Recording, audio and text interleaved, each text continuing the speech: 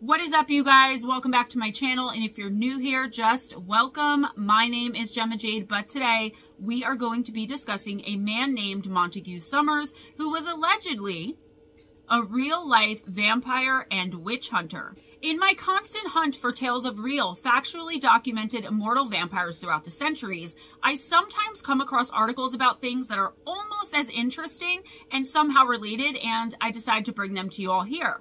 Based on conversations I've had with many of you guys, both on YouTube and off of it, I know that so many of you are just as interested in the immortal, undead type of vampire as I am, and it's always a good time when I get to write about them in any capacity at all. Today I'm bringing a video to you about something that never even really occurred to me, a vampire hunter.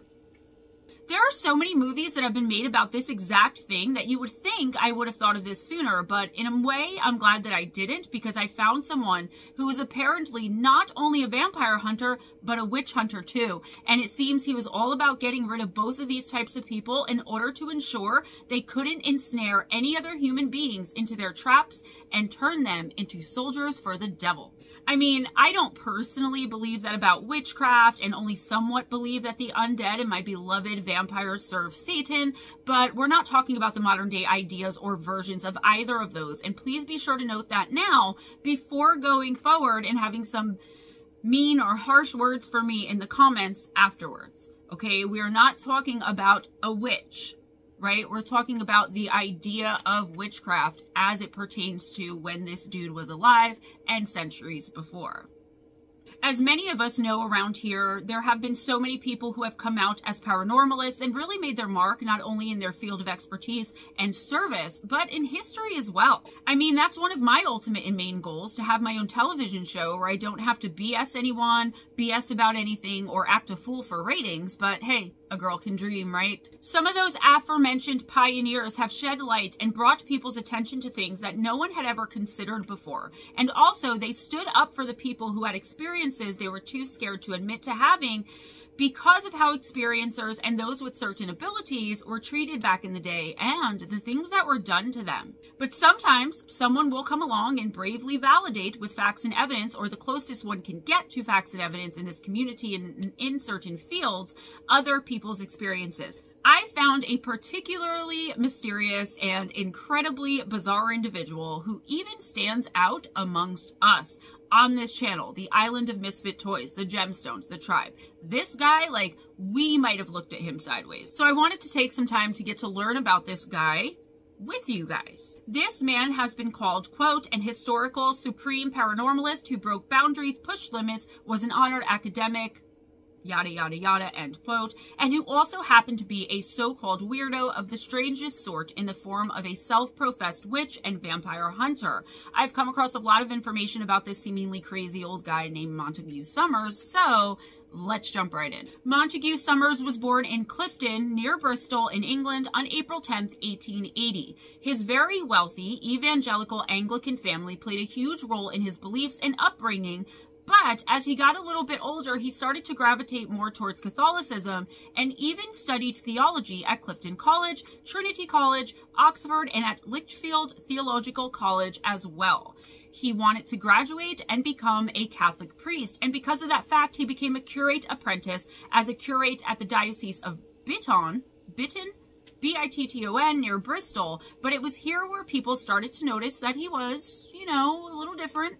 He had a wide range of eccentricities that started to pour out over the surface, and eventually, as was normal for the people of the time who dared to think or behave a little differently than anyone else, he quickly became involved and in the middle of a scandal. He was accused of somehow harassing some of the church choir boys, but that's where the information on that ends, because although he was accused and people's tongues were definitely a wagging, no charges were ever filed against him. I tried to find more information, but there really isn't that much, if any.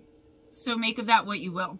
Montague wasn't going to be deterred by any scandal or any setback, and eventually he went ahead and converted to Catholicism. In 1909, he started claiming that he was already an ordained priest. I say that's when he started claiming that he was an ordained priest because there's absolutely no evidence that he actually was one, and there's no record at all of him being registered as ordained anywhere in any diocese in Britain, nor was he ever mentioned or named on any list of Catholic order. Now, think what you will, but they kept very, very strict records back then, and in fact, they still do. So to me, that says a lot right off the bat about his character and what he was willing to do to get by or to perhaps get ahead. But that's just me. He nevertheless insisted that he was a priest and started holding masses both publicly and privately nonetheless, and regardless of whoever believed him and who didn't. So Montague decided to start calling himself, quote, the Reverend Alphonsus Joseph Mary Augustus Montague Somers, end quote, which in my humble opinion merely makes him sound boastful, prideful, and like a pompous ass if I ever did hear one. But I digress, and to support himself, he started teaching English and Latin at several schools, but he despised the work, and he was looking for something to do to better himself, and that was better for himself the entire time he was teaching. Despite not liking teaching work, it seems he was incredibly good at it. He was an incredibly good speaker, and it said he would absolutely mesmerize the people he taught all throughout England because he was funny, charming, and stylish, and basically, he didn't give a flying F word about what anyone said or thought. His intense and engaging manner of teaching and speaking made him very popular, especially with his students. What Montague really wanted to do was write, and he often did, but not really as a profession. He wrote about theater in the 17th century and restored long-forgotten plays in the style of the English for that century. So the way this was written was a bit confusing, but I think it means that he took plays from centuries before that not too many people knew about and rewrote them in the style of the day. Think of Baz Luhrmann's Romeo and Juliet from the late 90s. That's what I likened it to in my head.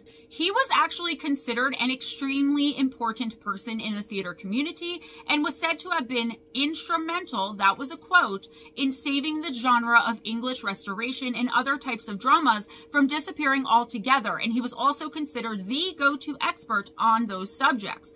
This is all very confusing, but I'm sure some of you out there in YouTube land will understand what I just said. So he didn't only write about and restore the plays, but he also performed them and starred in them on stage as well. He formed, for the purpose of the performing alone, the Phoenix Society Drama Organization. He wrote more than a few studies on Gothic fiction, was considered the foremost expert on Gothic literature, and he also wrote his own fictions as well. His style was mainly what he knew, mostly Gothic in nature, and his plays and other works could always be counted upon to take some sort of dark, otherworldly, supernatural spin somewhere in them, more towards the end. He became very popular and well respected for all the work he did with both teaching and writing, and in 1916 he became a member of the Royal Society of Literature. And let me tell you, that was quite an achievement back in the day. He was admired, and his writing eventually became his only focus and what he constantly pursued. With all of these accolades and achievements under his belt, you would think old Monty was rather pleased with himself, but you would be somewhat wrong, because it was right around this time when his life would become dark, twisted, and downright bizarre. And the main reason I'm writing about him at all, really, I mean, let's be real. Montague Somers wrote so much and so often that people would often wonder if he even noticed the dark, deep, creepy turn his writing was taking, and if he even cared that most of his work became deeply enmeshed in the occult and the world of the supernatural, with him being ever more intrinsically drawn to the dark and somewhat, oftentimes dreadful world of those same things that he had become quite obsessed with. It was pretty much unheard of for a professor, for a priest, to be writing, first of all, in the Gothic style, and second of all, about the things that he was writing about and having the things happen in his plays, in his writings, that he was. It was unheard of, and it was considered really strange. He became more than a little obsessed with witchcraft, vampirism, demonology, and lycanthropy. Lycanthropy? Especially and honestly, when I read this, I really didn't blame him at all, right? Because I'm kind of obsessed with vampires and to a lesser degree werewolves. I was like, wow, okay, we have something in common, Monty. If this makes you a weirdo, then count me in. However, we have to remember the times Montague was living in, and in that case, I have to wonder what in the world he was thinking. But again, no shade, and I don't blame him one little bit. He believed that demonology, lycanthropy, witchcraft, and vampirism were worthy of all his studying and literary efforts, and everything he wrote reflected that fact. He studied the occult intensely, and it was then that he became acquainted with a so-called contemporary occultist by the name of Aleister Crowley, whom he became almost instant friends with.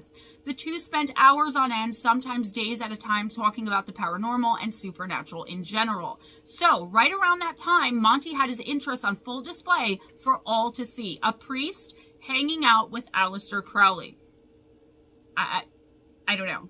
It wasn't only in what he wrote about, who he associated with, how he spoke, or the topics of discussion either. It was all over his office and any other personal spaces as well. These places were filled with talismans, amulets, odd statues, and weird figurines. He had all manner of occult paraphernalia, for lack of a better way to put it, out for anyone and everyone to see should they ever speak to him or pay him a visit.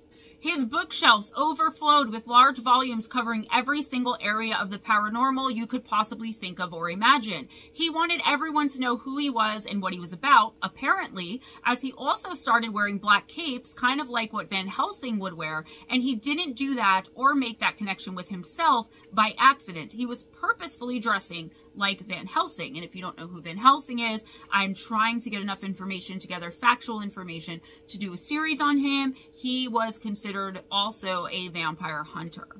Maybe the vampire hunter. I don't know. I never watched any of the movies, never read any of the books, but I just know he was a badass.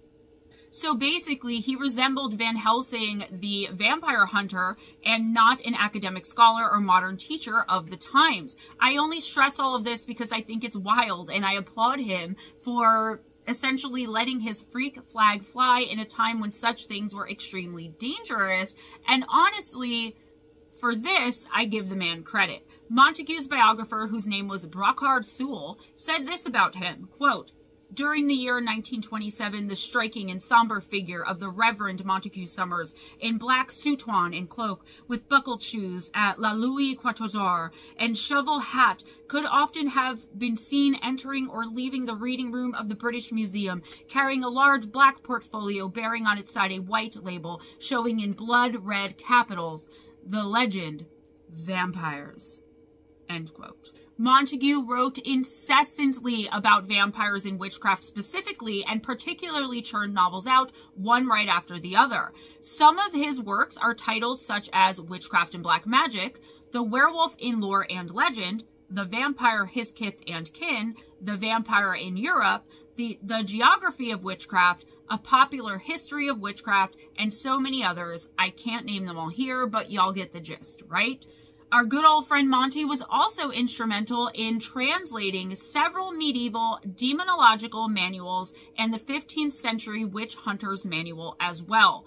That one is specifically titled the Malleus Maleficarium and is actually still notorious today in 2023 for its text on how to identify, capture, and then kill witches. He believed with all his heart and soul that particular text was absolutely correct, and he believed in every single word of it when it came to witches and healing the planet of them and their craft. He agreed with all of the extreme philosophies and methods contained therein, and even promoted that getting rid of them was integral and an absolute necessity as pertained especially to the Catholic Church and Catholicism as a whole and at large. He fully believed that they existed, that they were everywhere, and that they needed to be identified and killed in all manner of extreme and brutal ways in order to basically save the world from their evil and demonic influence.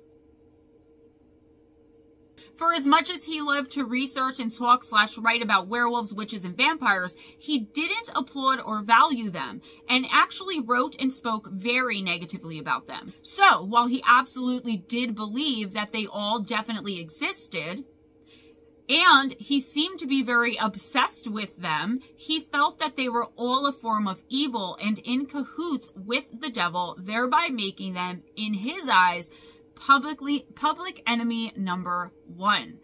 I look at this and I laugh, knowing what we do today about such creatures while admitting we don't know all that much.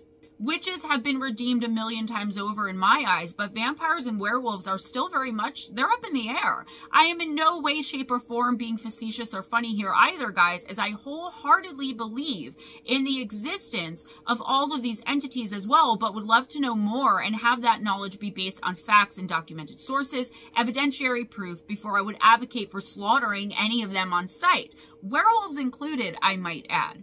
Leave your opinions in the comments below, please. Be respectful and have some fun with it, but also understand this was a real person who actually existed, and it's exactly this sort of extremist type thinking and behavior that's plaguing our modern day society right now. But I'll say no more on that because that isn't my genre, you know what I'm saying? Just leave that to the professionals, Gemma. So Montague consistently insisted that all of those creatures must be destroyed on sight, and he minced no words and pulled no punches when speaking publicly about them. And speak publicly about them he definitely did. I'm sure his opinions were just as strong in private too, though. In 1926, he wrote the aforementioned book about witches called The History of Witchcraft and Demonology, and in it he said thusly, quote, "In the following pages, I have endeavored to show the witch as she really was, an evil liver, a social pest and parasite, the devotee of a loathly and obscene creed, an adept at poisoning, blackmail, and other creeping crimes, a member of a powerful secret organization, inimical to church and state, a blasphemer in word and deed, swaying the villagers by terror and superstition, a charlatan and a quack sometimes, a bawd, an abortionist, the dark counselor of lewd court ladies and adulterous gallants, a minister to vice and inconceivable corruption, battening upon the filth and foulest possessions of age."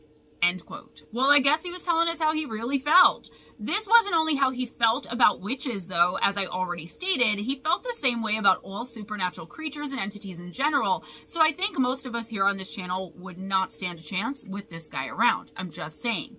To quote MU, "Not a big fan of witches then?" This was actually his general attitude towards all supernatural creatures and sorcerers in general, and he writes about them in an absurdly old-fashioned, out-of-date style, and with such frothing vitriol and venom that perusing his works, one might be inclined to think that they are reading some archaic 15th century text rather than something written by a 20th century respected and eminent scholar. Make no mistake about it, Montague Summers was all about the church-sanctioned annihilation of witches, vampires, werewolves, demons, and any other supernatural creature, and he wrote about them with such a firm certainty of the reality of these entities and such incredible persuasiveness, using historical, theological, ethnographic, and literary sources to support his opinions, and citing numerous obscure, supposedly real cases of these creatures, that it is almost dangerously infectious. End quote.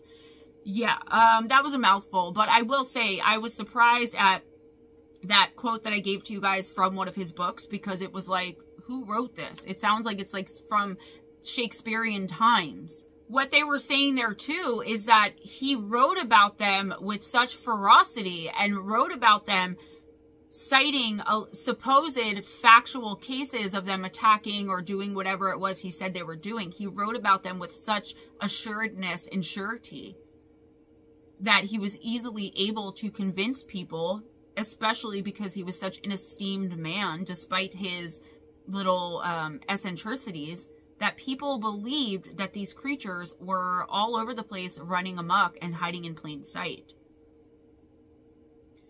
This is the type of stuff that leads to things like the Salem witch trials or the witch hunts in general. Even though he had all of this high strangeness going on and was obviously starting to lose himself between the blurred lines of fiction and fantasy, he was well respected among a certain group of his fellow academics, students, and peers as well. He was considered the most expert in Britain when it came to those three creatures, and a front runner when it involved the supernatural in general. He was considered a literary elite, and some say he was considered the expert, the most knowledgeable human being in the whole world about such subjects, and people really listened to him, paid attention to what he wrote, and he was held in very high regard. That baffled me. It really baffled me, because you would think that someone who ranted and raved like this, especially someone who was chilling with the likes of Aleister Crowley and professing to be an ordained Catholic priest, when there was no proof that he actually was one, in the times he was living in, he would have been an outcast, considered a kook or a quack or something much worse. But instead, people really respected him, liked him, and they really freaking listened to him. In fact, he spoke publicly and privately about these creatures and on these topics so much that by the time he died at the age of 68 in his home in Richmond, Surrey in 1948, there was thought to be no other person on the entire planet who was as knowledgeable on those subjects as Montague Summers. For as much as I disliked this guy, with the more that I read about him, learned about him, and looked into his words, plays, and books, I have to admit, if you really think about it, he was kind of a trailblazer for those of us today in the paranormal community. He certainly paved the way in that he found a way to make it acceptable to believe what we believe in and still be who we are, both publicly and privately, in a time when to think outside of the box was to be punished, arrested, locked away, and or killed. He opened the door to the greater academic world to study the paranormal and made it somewhat natural, as if not thinking of such things would be what was crazy. I agree with him completely on that one. In my opinion, those who even refuse to consider that there is a paranormal and supernatural realms and worlds all around us, even despite so much evidence to the contrary, especially today in 2023, would be dull, ignorant, and imbecilic. There are many people, though, who have studied his life and everything he wrote, said, and did, along with the way he carried himself, who believe him to be the imbecile in that he was so hateful and full of seething animosity towards the very field and things he dedicated his entire life to. It doesn't make sense to me to seemingly hate the very thing you advocate for and the very marrow of who you seem to be, but, as I always say, who am I to judge? Some people go so far as to call him a monster and judge him harshly on his views, but in a time where this was all very taboo, he brought it to the forefront, and for that, I say we have to at least thank him. Now, the big question that I had at the end of all my research, was this man ever an actual witch and or vampire hunter, though, as he is so often listed as in videos and on websites when looking up this subject? I honestly really don't know. At the end of the day, I couldn't find a definitive answer. I couldn't find any information saying that he physically went out on the hunt for these creatures of the night, but with the way he dressed and the things he said, wrote, and believed in, I would say that in a way, he was an actual modern-day witch and werewolf or vampire hunter. I mean, who knows if he carried wooden stakes and silver bullets underneath his Van Helsing cape? Van Helsing. We keep going back to that. Do you guys want me to try to cover Van Helsing? I've been kind of looking into it on the periphery, but let me know what you would think about something like that. Back when Montague Summers was alive and doing all of this, science was only just starting to beat out so-called illogical superstitions. I did a little digging and found out that the reason he never officially was ordained was because when he was a young man, he dabbled in necromancy and sorcery and was for a little while, and sometimes still is, considered a sorcerer himself. Before he wore the Van Helsing garb, he did wear the official robes of the priesthood. Some say he may have been ordained in Italy by a small and relatively unknown sect, but I found written and, in my opinion, irrefutable evidence to the contrary. Look, the man was an eccentric for sure, and I wouldn't be surprised at all to learn that he went out at night and hunted the very monsters he was so fascinated by but loathed equally. I wonder if he ever found what he was looking for, and if maybe that's why his obsession turned to such vile hatred. Did he have an experience with one of these so-called creatures of the night that made him kind of lose it a little bit and want to do nothing but hunt them? It really does make you think, though, doesn't it?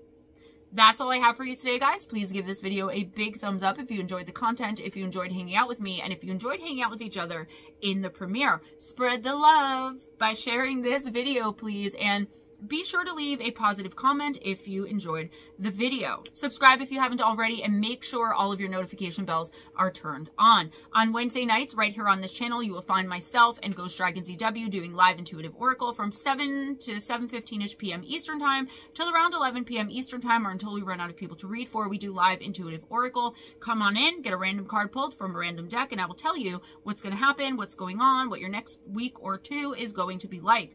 If you're interested in that and don't really know what it's about, that is a really good way to figure it out, to find out and see if it's really your thing. I also offer personal readings.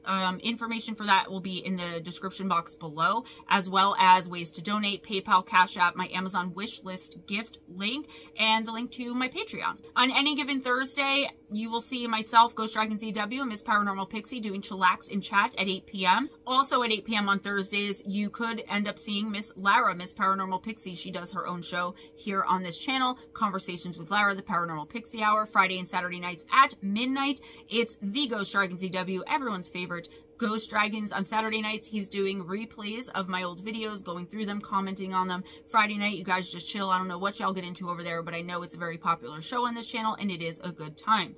Now, every other Monday, we were doing Afternoon Talk, myself and Ghost Dragon ZW at 12 noon Eastern. This is all Eastern time, but we are moving that to Tuesday. And I believe this coming Tuesday is going to be the first Tuesday we do it, because the way it kind of works out is that, like, next Tuesday I can't. So the Monday that you're watching this video, look for it the next day at 12 o'clock noon. And if you don't see it, obviously you'll see it before it comes up. I'm just a little confused, as you can probably tell, about the schedule. I will try to put that information in the description box as well. Be kind to each other, guys. It doesn't cost anything. Never accept anything less than others being kind to you. And of course, always be kind to yourself. Links for all of my books on Amazon, the Kindle, and Paperback in the description box if you want autographed or signed copies of those. More information about anything I do, anything I sell. Personal readings are on sale for $20 for September's readings, which I'm doing this week and next week. So go ahead and PayPal or Cash App $20 if you would like one of those before they go back up to $60. Guys, if nobody told you today, I believe in you. You're perfect. You're amazing. You are beautiful just the way you are. And if there's someone in your life who can't see that, because I see a lot of this in the Intuitive Oracle of people going through a lot of the same types of things. We're empathic. We tend to draw in the wrong type of people because we are also fixers, savers, healers, light workers. Don't let anyone make you feel less than, like you're not good enough. Be with someone and be around people who make you laugh, who make you feel loved, where you can just plain old be yourself, no matter how insane or boring you may be.